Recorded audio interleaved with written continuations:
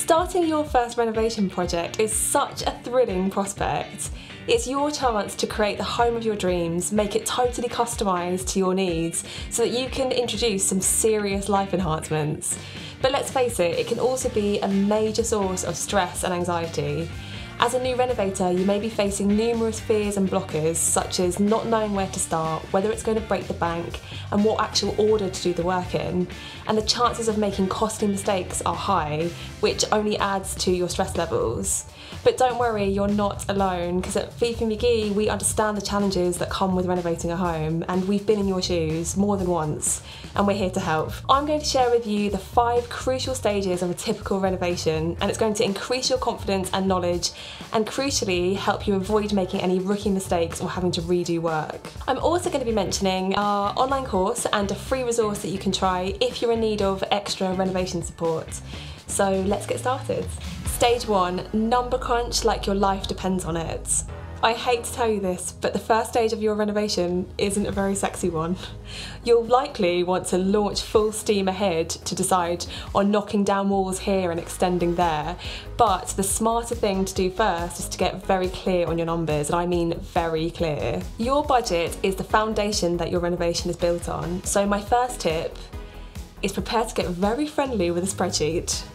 Having a process and a system for how to budget is going to really help you understand what's realistic and give you that sense of peace of mind that you won't run out of cash or have to live in an unfinished property for the rest of your life. According to a study done by Hiscox, 40% of renovators will overshoot their budget by an average of 20%. And when we're talking about such big sums that you're investing into a property, that is a hefty chunk.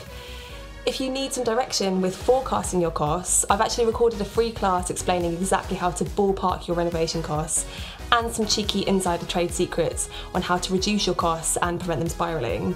You can get access to that in the description box below. During your number crunching though, we always advise renovators to prioritise remedial works flagged in your surveys first. It's just going to really help you sleep better at night knowing that the property is safe, secure and watertight, and obviously it's a sensible start to any renovation work when you know that all the problems are fixed. But of course, even with the best planning and best budgeting in the world, things will come up for you that you just can't budget for now, and that's why it's essential to set up a healthy contingency fund. We always recommend a rainy day pot of 10 to 20% of your total budget, and really the more the better to help you with those pesky unforeseen costs. As soon as you have a clear idea of your budget, you can start to figure out how you can actually save some money, and like any project, there are places where you can spend less, and also places where you need to get the right option in, and I'm sharing some smart ways to do this in my free renovation class that I mentioned earlier. So click the card on screen now or check the link in the description box. Okay, so your budget's in place, you're chomping at the bit to start choosing colours and furniture and make this rundown property your dream family home, but before you do that you need to master your layout. And stage 2 is planning your layouts. I have to say that this is where I personally thrive when it comes to renovation planning. Neil always handles our budgets and I lead on the layouts and design. And I have to say that figuring out a vision for your home as early as possible is one of the most important steps of renovating. You need to get clarity early on about what you want the look and feel of every single room to be like, and also how you're going to reshape those spaces. This helps you optimise for things like light, storage, and it makes the space feel as livable and beautiful as possible, and it makes sure that you're just getting the most out of your budget. Now, if this doesn't come naturally to you, or if you have a particularly odd shaped home that's really difficult to work with, or if you've got a really tight budget, then don't worry, because there's always a way. Our renovation course students, often they end up feeling really relieved to reveal undiscovered potential that they had in their spaces. So for more information on the exercises we share and how to access that course, I've popped a link in the description box below. And maybe you can see in your mind's eye how you want your renovation to look, or maybe not. But what's really important is that you start to get your ideas for layouts on paper, and really don't worry about whether your drawing is next level art or not. In fact, I always encourage people to be scrappy. It's all about exhausting your layout options and just really considering all of your options. When you've got that in hand, it's time to do a measure up of your whole home, and this is known in our industry as a measured survey. This doesn't have to be overcomplicated. There are plenty of tutorials online that you can follow. And a little tip that I have, if you can't measure the thickness of the walls, or if you want to add walls to your drawings, is to allow around 110mm to account for the wall structure and plasterboard.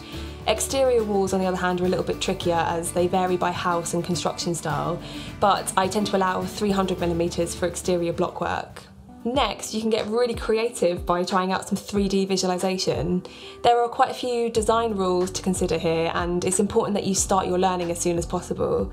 But there are loads of tools online to help you formalise your plans, and some I'd recommend are things like Floor Planner, Magic Plan, DIY Kitchen's 3D planning tool, and various others.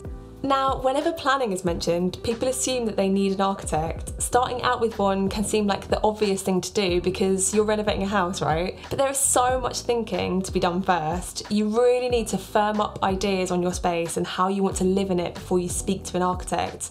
And unfortunately, we learned this the hard way. During our renovation back in 2016, we spent thousands on an architect, only to realise too late that we had hired them way too early. So because some projects do actually need one and some definitely don't, I've made a video on approximate costs and to help you answer that question about whether you need an architect or not. It could literally save you thousands, so definitely watch this video. I've popped it on screen and I'll also link it in the description. The next stage is to hire an architect and lock in your plans. So once you've figured out in your own mind how you want the house to look, now might be the time to bring in professional guidance and get your ideas all put on paper and put them into action. Though there are thousands out there, finding a decent architect is like looking for a needle in a haystack. And my tip is to find architects who really design the sorts of properties that you're aspiring to create. This is why my last point about defining your vision is so important. It means that you're working towards something clear and other people that you're bringing on board are really clear about what you're working towards. The likelihood of your architect delivering designs within your taste and budget then becomes so much higher because they specialise in your type of home and look. Really get clear on what level of project you're aspiring to. So for example, many home extenders will be quite happy with an average budget kind of standard extension that complements their house type, rather than that architectural masterpiece that requires a high level of specialist architecture. You know, you wouldn't expect a Michelin star chef to serve you bubble and squeak, nor would you want to pay them to cook it for you. Instagram is actually a great shop window to look for architects, and it can really give you an idea about the type of projects that they try to win. Another piece of advice is to get clarity on your interior design layout at this stage, which is going to give you certainty that there's space for everything that you want before you submit any planning applications. And what it also means is if you spot any tricky design situations, you'll be able to correct them before they actually arise in real life. Finding out that you can't fit that kitchen island you've been dreaming about can be really upsetting at first, but at least you know what your limitations are and you can work with them. And good planning means that if you do need to change course, you won't be breaking your budget or compromising on the overall design either. It's so much better to figure everything out at this stage rather than going full steam ahead with the renovation and realising when work is underway that you've, got builders looking at you crazily like, that's not going to fit. No one wants that. Which brings me on to the next stage, working with contractors. Don't get me wrong, working with contractors can be a lot of fun, but it's not always easy and some play hard to get and won't even return your calls. My tip here is to get them excited about your project. They want to work with clients who are happy, who communicate well, and just know what they want for their renovation, not the sort that is going to change their minds 5 times at the last minute. So if a job really sounds up their street and it's really well organised, they're going to be much more likely to get involved. What's important when working with contractors is that you ensure that your communication is top notch. And phone calls are almost always the preferred method of comms for these guys. They'll likely be using a sledgehammer and covered in dust when you get in touch, which doesn't bode well for typing email replies. So make a list of the questions that you need to ask them, fire them off on the phone, and you can always follow up on email later. Another great thing about phone calls is that they really help you to build and keep that rapport. Remember, these guys may well end up being in your house a lot, and you want to get all the signals as early on as possible about whether they're the right people that you want to work with. Also keep in mind that depending on the scope of your renovation, you might need to think about putting contracts in place. This is the time to do it. If something does go awry when work starts happening, at least you know who is liable.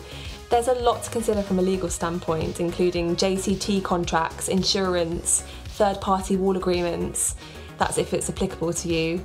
If protecting yourself legally is something that kind of puts the fear of God in you, then don't worry, because we break it all down step by step in our renovation course, plus there's loads of really supportive threads in our Reno Club community to find out how other renovators are doing it. And the next stage is let the renovation work commence. Welcome to the really exciting part. You've got your start date confirmed, you've bought a truckload of tea and biscuits, and you are officially ready to start renovating. And this is where all of that planning comes to fruition. You'll be so relieved that you put all of that great work in before, because good planning early on removes so much stress in this crucial stage. So by this stage, you'll have agreed all of the roles and responsibilities, and this can depend on the route to build that you've actually chosen. So in a self-managed renovation, for example, what we found during ours is that if you're not careful, there can be some grey areas about whose responsibility is what. So for example, purchasing certain types of supplies, it usually depends on how particular you are. And me and Neil are really picky, so it falls on us to source many of the supplies. If left to the builder, unless you're lucky, you might end up with some sort of vanilla solution or one that doesn't complement your desired look, so we always like to take that on. However, you can often get a discount with your builder too, so check if they have a trade account whenever you buy something, especially if it's a high-priced item from a large company. On the other hand, when using a design and build firm to manage the project, they would definitely be on point for the supplies, and that in part is what you're paying them to do, to reduce the supply management headache. Don't underestimate how much work it takes. This is such an advantage of going the design and build route. And when the build starts, you will find the pace can be quite overwhelming and taxing. And what we've observed ourselves is that even the students who have been so good at preparing and have all of their ducks in a row, they still have a lot of small decisions to make when the build is in progress. Things like how high do you want these tiles, how close to the worktop do you want your plug sockets, or whereabouts should we position these downlights? You'll get all the questions. And this is where our Home Design Lab course actually gives you a very methodical decision-making process. You can use it to optimise your design and detail all of your decisions up front, so that you're not caught off guard at the last minute or making decisions on the fly. The key at this stage is creating a very effective framework for communication, making sure that you have weekly or even daily check-ins with your team to ensure that everyone is still on target, people are motivated, and there's no blockers or anything preventing work, like running low on supplies, for example. Holding space for your team in this way will ensure that your expectations continue to be met and no big surprises come your way. Despite all of the upfront planning you do, it's natural that the process can slow down at times. Whenever that happens, just make sure that there are always things that you can keep busy with. Running projects for clients, we find that sourcing products takes up so much time, and often you can't buy items straight away anyway, especially if you can't store them anywhere that's dry and damp proof. So use any slower periods in the renovation to order samples, find companies that you want to work with, have calls with them and just explore their products. Now, in terms of the step-by-step to the construction, how long have you got? It varies massively depending on the scope of your project. But luckily we provide a full checklist of what to expect for new joiners who join our course. Neil and I would love to help you with your renovation project. So if you do need that extra support, head to the description box now and find all the links to the resources that I've mentioned in today's video. And if you're getting ready to renovate, then I would love to hear from you. Drop me a comment and tell me about your new place. Thanks so much for watching, and if you like this video, please do give it a thumbs up and subscribe to the fifimcgee channel for more renovation advice. See you in the next one.